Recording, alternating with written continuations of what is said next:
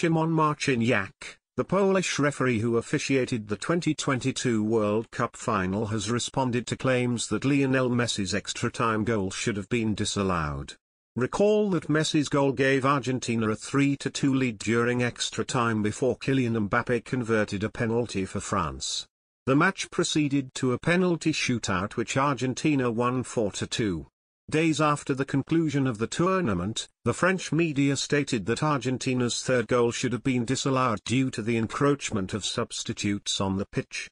Responding to the claim during a press conference yesterday, December 23, Marciniak held up a photo that showed that French players were also guilty of the same when Mbappé converted a penalty they were awarded, he said. The French didn't mention this photo, where you can see how there are 7 Frenchmen on the pitch when Mbappé scores a goal.